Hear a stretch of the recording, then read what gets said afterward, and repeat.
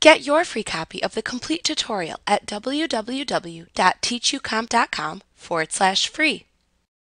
You can use the Dodge tool and the Burn tool to produce tonal adjustments in an image. You can use the Dodge tool to lighten an area in the image, and you can use the Burn tool to darken an image area. To use these tools, select the tool that you want to use from the toolbox as well as the tool options bar. They share a spot on the toolbox with the sponge tool. In the tool options bar, set your brush options and then use the range drop-down to select what to change in the image. Midtones to change the middle ranges of grays, shadows to change the dark areas, or highlights to change the light areas. Then use the exposure slider to change the intensity of the effect. To apply the effect, click and drag over the part of the image that you want to modify.